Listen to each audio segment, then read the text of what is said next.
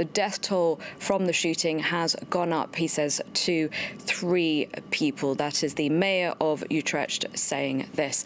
Let's go now to the area of Utrecht. We're joined by France 24's Luke Schrogo. Luke, what more can you tell us?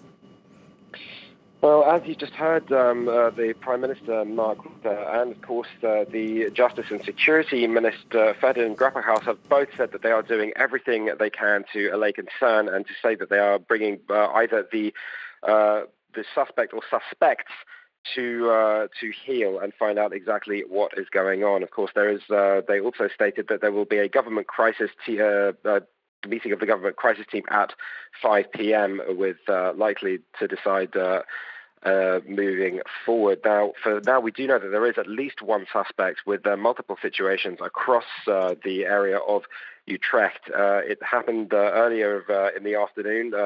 It was the Justice Minister who decided to raise the threat level to the terror level from level 4 to level 5. That's the first time that has ever happened in the Netherlands. The rest of the country is so far remaining on level 4.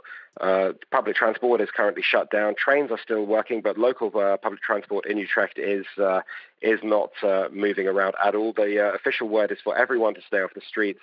Children who are in schools, their parents have been warned not to pick them up, but to stay at home.